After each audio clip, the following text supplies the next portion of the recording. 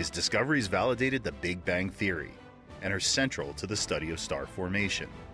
Robert Wilson, physicist, cosmologist, radio astronomy innovator, and a tech icon.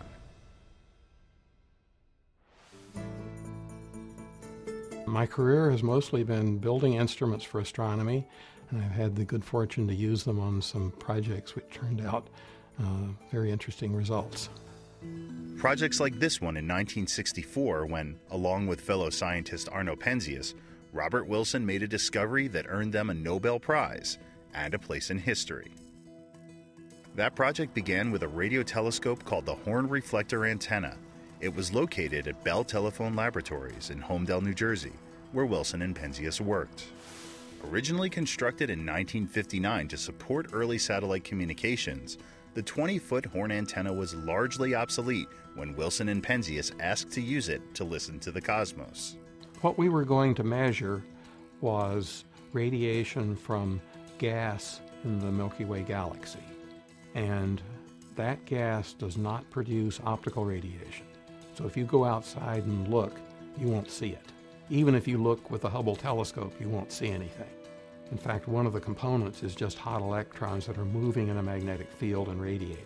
So this could produce a low level of radiation that the 20-foot horn reflector was ideal for measuring. Before it could be used for their radio astronomy experiments, the scientists had to design and build a system that would allow them to calibrate the horn antenna's receiver. Well, as soon as we put our whole accurate measuring system together, there was a big problem because we were seeing about an extra 3 degrees of radiation.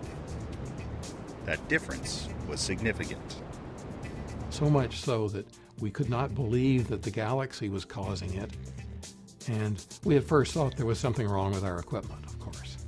So one of the things we did was turn our sensitive instrument down, look at the horizon, and scan the horizon, including New York City, to see if there was a lot of excess radiation beyond the thermal radiation the Earth would have.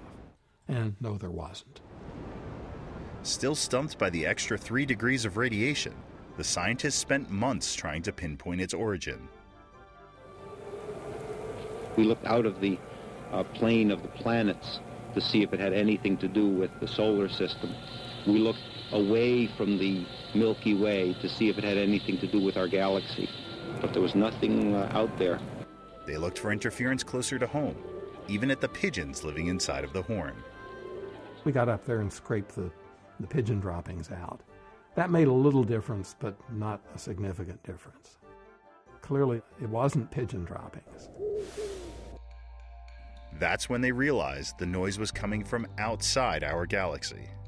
The explanation was one of those accidents that occur in science. What they had discovered was cosmic microwave background radiation, or CMB. In effect, the remnant noise from the creation of the universe as described by the Big Bang Theory. The Big Bang Theory suggests that the universe began as a hot, dense fireball that erupted over 13 billion years ago. Big Bang theorists believed that radiation from that event would still be detectable, and in 1964, a group at Princeton University had begun to search for it. It was only when Wilson and Penzias heard this and shared their findings with the Princeton group that the two recognized the significance of their mysterious 3 degrees. The discovery of the cosmic background radiation is something that, I can look back and say there's a specific record in 1964 when we first saw it, but we didn't understand what we had. Wilson and Penzias published their results to an eager audience. Recognition followed, and more than a decade later, reward. Sharing the 1978 Nobel Prize for Physics are Arno A. Penzias and Robert W. Wilson of Bell Laboratories. I had a couple of immediate reactions. One was, oh my God, I've got to give a Nobel lecture. The other one, well, it just was amazing to be put in the company with all of the other people who have won Nobel Prizes. I don't think of myself that way. After their Big Bang discovery, Wilson and Penzias continued developing receivers, eventually putting one to work in Arizona in search of interstellar molecules. We built the most sensitive receiver we could make. We realized that we had an instrument which could do something that no one had ever done before. We fought for 5 days getting it all to work together. And then Robert Wilson had what he describes as his eureka moment. We put it up on the antenna, and with a 2-second integration time, we saw the signal. What we really discovered was the existence of giant molecular clouds, which explained all the star formation that goes on. And that provided the tools for studying star formation in the universe. The perfect culmination of years of tinkering with electronics and astronomy. When I was growing up, I fixed radios for people. I learned all about the vacuum tube radios and how they worked, and learned how to fix them. And later, televisions came. They were vacuum tube televisions at the time, so a lot of the same techniques applied. Wilson is now at the Smithsonian Astrophysical Observatory, working with a special receiver called a submillimeter array, or SMA. The SMA is a general-purpose instrument.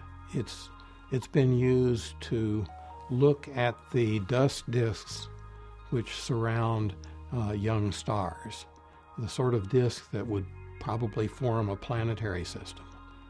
An experiment which is coming up will be to use it in what we call very long baseline interferometer, where we record signals in Hawaii, someone in California may record signals at the same time, someone in Chile, maybe even at the South Pole.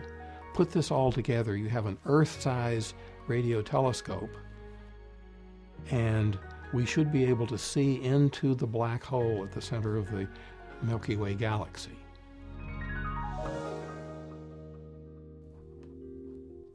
Cosmology is headed toward understanding the gap between the time the cosmic background radiation was released and the time the earliest stars and galaxies have been observed. There's a transition in there which has not been measured. One can speculate that maybe stars formed and then they collapsed into galaxies. It could have been the other way around. Wilson's interest in astronomy began with a desire to learn.